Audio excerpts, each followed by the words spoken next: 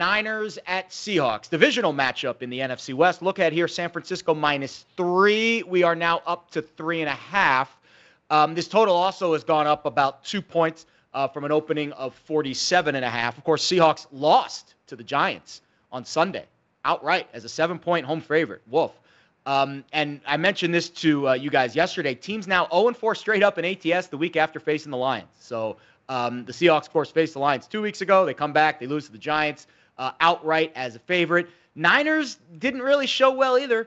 Blew a 23-10 lead to Arizona. Impressive stuff by Arizona's defense in the second half, shutting out San Francisco. It looks like, Chris, you're actually doubling down, actually tripling down on this game. Side total and a teaser. Please, sir, talk to us about Seattle. Yeah, you might as well start off the week with some money in my pocket, is my theory. But I mentioned last week that San Francisco on my ratings was really middle of the pack, and I think they kind of showed that against Arizona. What's really surprising this week, I found it very comical. San Francisco and Seattle are right next to each other in my ratings, offensively, defensively, and overall. So if they're right next to each other, I don't think San Francisco belongs laying points on the road in this situation. So I think the 3 points, is it 3.5? What a gift. Jesus. Yeah, 3.5 right now. I do not understand it. It's only one game, but boy, that just looks really juicy. I'd like to meet somebody laying 3.5. I would just like to hear the logic on that one, because I cannot relate to that. I just think that these two teams are a lot more similar than people realize. San Francisco's defense is not that good, and we know Seattle's isn't that good. They should be able to stay tight. It's a short week. Seattle at home. San Francisco has to travel. And I just see these teams as equal. You have to take the points. So in the divisional matchup, though, coming off of losses, I think that they're going to be a little bit more deliberate. They don't want things to get out of hand, so to speak. I like the under in this game. I think it could be just a little bit more deliberate, just because things got away from things. Just did not go well for them last week, and Seattle doesn't want a repeat of what happened in Detroit, where they're just allowing a team to score. So I believe that they're going to try to elongate plays and try to keep the game running, so to speak. And so obviously I like Seattle plus the 3.5. I like the under 49.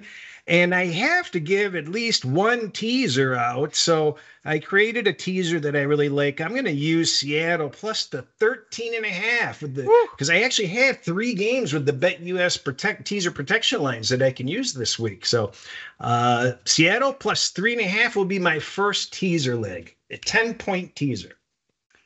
And I leaned to Seattle plus the 3.5. I almost got there, but you know what? I like props in this game. So I want to talk a little props with Seattle. So Seattle just lost to the Giants, ran the ball less than 10 times. They're getting roundly criticized for that.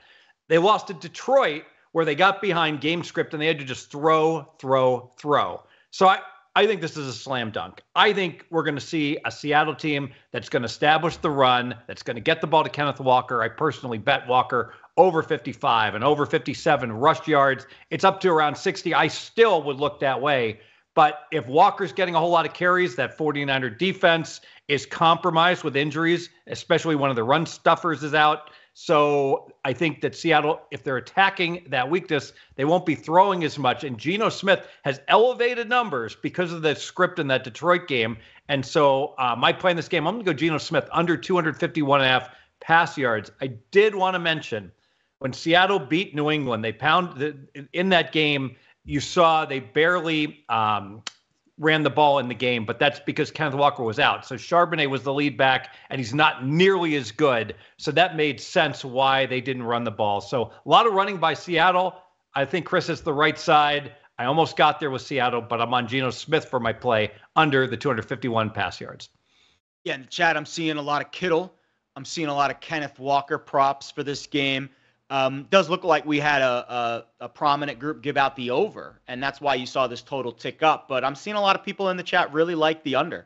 And to your point, Fez, Fred Warner likely is going to play through the ankle injury, but 2 out of the other 3 linebackers for San Francisco will miss this game. Hufanga is also still missing time with the wrist injury.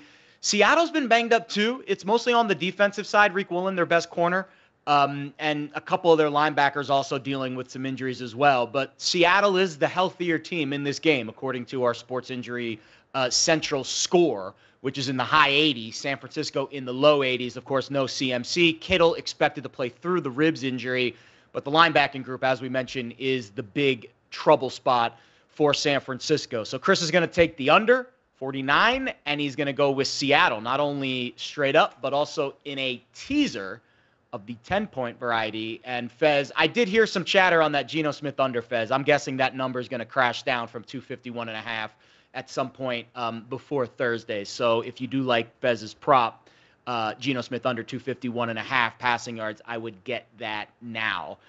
Niners have won the last 5 matchups, covering in 4 of them. One of them was a playoff game. So they've had the better of this divisional rivalry, but maybe a little too heavy of a number at home as San Francisco goes on the road on a short week. All right, let's move on.